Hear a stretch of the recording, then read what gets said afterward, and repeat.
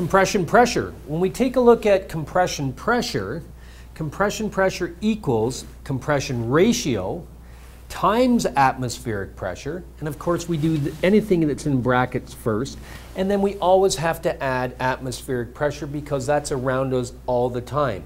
And typically atmospheric pressure here geographically is 14.7 psi.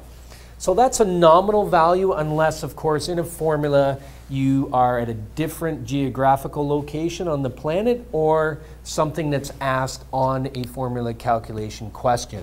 It may have a different value. So if we take a look at this, and again, I've picked up this particular compression ratio from a prior formula of 16.99 to 1. And then we multiply that times our atmospheric pressure, giving us a value, and then of course we add it to the nominal value that's always there of 14.7. That calculates out to 264.45 psi for the compression pressure that the engine can create.